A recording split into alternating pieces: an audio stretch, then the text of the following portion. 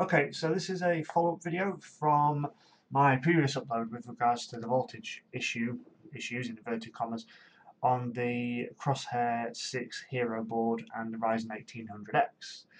Um, now, whilst it's all well and good being able to turn down your voltage using offset, I'd just like to point something out to those of you that do get a little bit panicky about it. You can probably notice on screen I've got the voltage listed up here, and you can actually see that when I started recording it's started to level out a bit more reasonable at 1.28, 1.26. That I believe is somewhere within normal limits for the CPU. The occasional spike up to 4, but that's probably as likely as anything due to the fact that the CPU is actually running in turbo mode and actually turning up one core at a time to get the increased speed.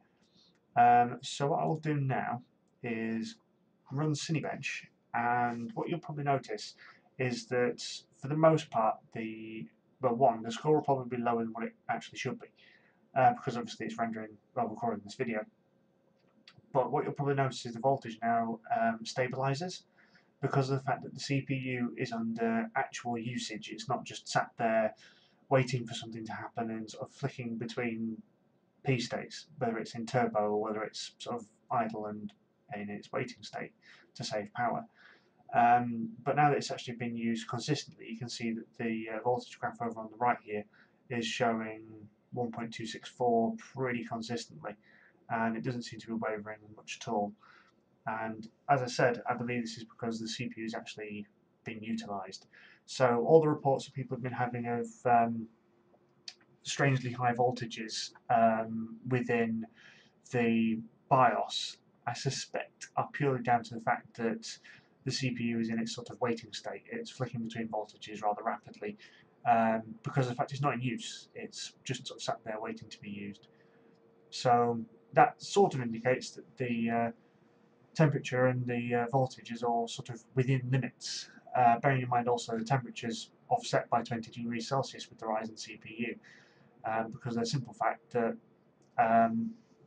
apparently the idea behind it is so that when it does turbo up to the 4.1 gigahertz speed, which it probably isn't right now because it's doing more than just this Cinebench. So when it does turbo up, it needs the cooling to already be there, because the temperature does spike quite rapidly. So as a result, having the cooling slightly offset to the high side is always a benefit. And as you can probably see from my temperatures here, in this present system, I'm sort of looking at around about 70 degrees under sort of peak load, which is, as I said, it's offset by 20 degrees Celsius, so it's actually 50. So hopefully, all being well, this system seems to be quite stable, and as you can see, the voltages, when it's actually working, are somewhat near what I would consider normal for a modern desktop system. Anyway, thank you for watching, and hopefully this is the last of this, and I have nothing to worry about, and nor does anyone else with a Ryzen CPU and a Crosshair motherboard. So if you do want to undervolt it to make it run more efficiently and use less power, produce less heat, then happy days. But I suspect that everything that's set by default is within normal limits. It's just that turbo seems to kick in and it looks strange when it's in the BIOS. I dare say that in the future this is going to get resolved with BIOS updates still, so that it operates at a more loaded configuration, so it looks like it's running at the voltage it is, which would be 1.2, in this case 8.6.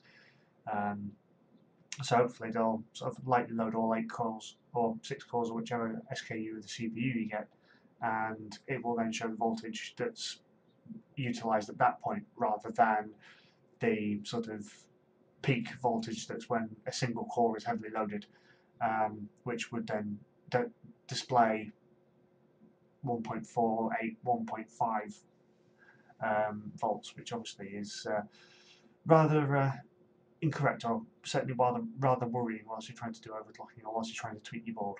But I don't think it's anything to worry about. And if you have this similar setup to me with a Crosshair 6 board, install AI Suite as I've done and do this test yourself.